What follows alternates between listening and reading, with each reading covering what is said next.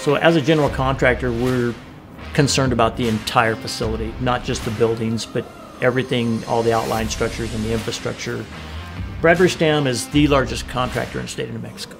I myself, I push MEGASLAB to every client that we get, just because it's extremely nice when you got a product that you can come back, 8, 10, 11 months later, and it's still the same product that it was bragged on at the beginning.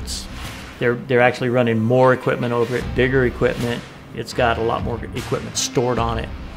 So originally when we started this project and we're talking with everyone about the concrete, they were really hell-bent, if you will, on a perfect substrate for the concrete to get laid onto.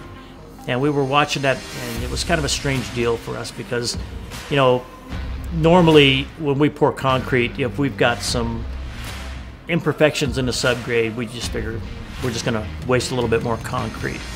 This is a completely different product.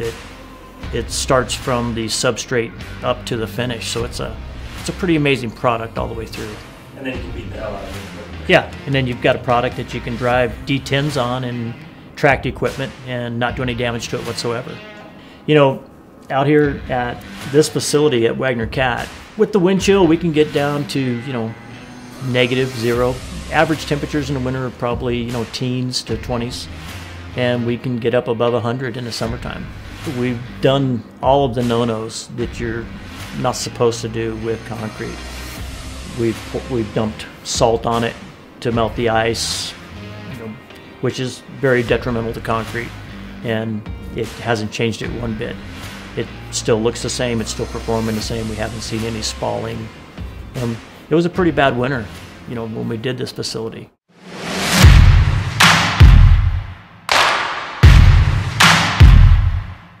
We've had some pretty heavy loads go on that. Wagner there's trucks going in and out of this facility all day long, and it's not just Wagner trucks, it's private transports.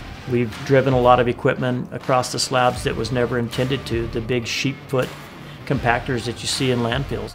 Not just across the slab, but actually drove up over the leading edge of the slab. And most time when you run equipment like that over the leading edge of concrete, you're going to have some big time issues. And we didn't have that. They just drove right over it. It didn't chip off, it didn't spall it. We actually, on one end of the facility is where the 7-inch slabs is on the end of the parts warehouse. The only thing it's ever supposed to see is just some, rubber-tired forklifts and things like that going in and out of it. And we were actually on site after the facility was open, and they unloaded a D10 on the 7-inch slab and backed up, did a couple of turns, went over the joint turn-in, and we're like, oh, this isn't going to be good. And it did the same thing that the D10 in Aurora did, and everything else out here. I describe it as if you take a quarter and go out to a concrete slab and scrape it back and forth, it leaves those little kind of white marks. That's what it did. We actually extended some areas out that were going to be asphalt, and because we have past experience where asphalt and heavy trucks starting and stopping on it, that's what creates the ruts and it pushes the asphalt. We actually extended the MEGASLAB out to those points so that when the trucks start and stop on it, it's not going to roll like asphalt does or regular concrete. The overall project is just fantastic. I know that Wagner Cat is just extremely pleased with it, and they should be. It's a great product.